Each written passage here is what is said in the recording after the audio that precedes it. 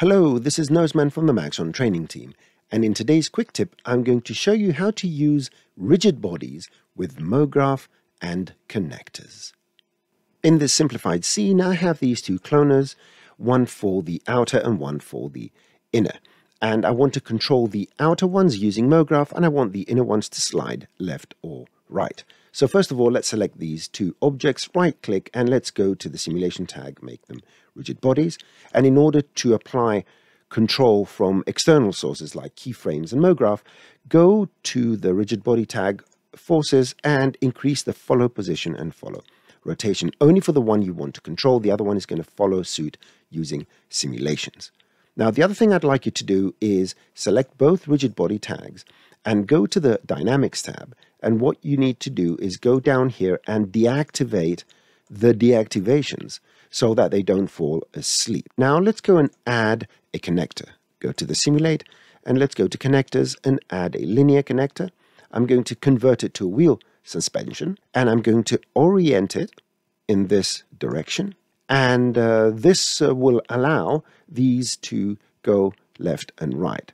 So let's go to the connector, let's drag the outer and the inner. Then we need to go and make sure that the connection doesn't happen through the index but through a distance, and increase it until you see one set for each clone pair. If you make it too large, it's going to connect the others and it's not going to work. So just find that sweet spot. Now let's go and add a couple of limits so they stop at the limits of the blue cube. That will be minus 75 and 75.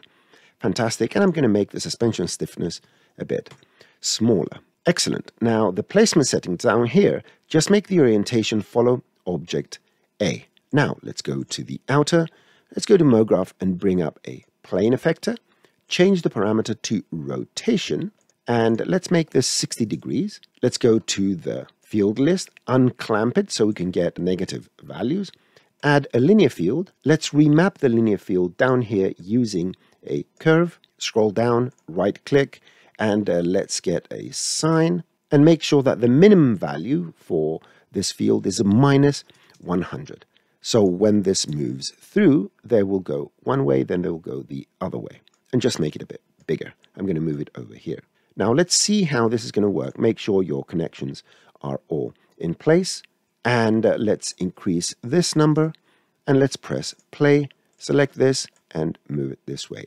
Now you can see that the clones are not moving, and that's because the orientation of our suspension is actually not the correct one. Just select this and press R for rotate and just rotate it 90 degrees in that direction. The suspension requires a specific rotation to work the way it's expected. So get the move tool, rewind, press play, and move your field through, and there you have it. This is what your little cubes are doing. If you want to change the number of clones, just select both clones, go increase the number. Let's make it 5 by 5.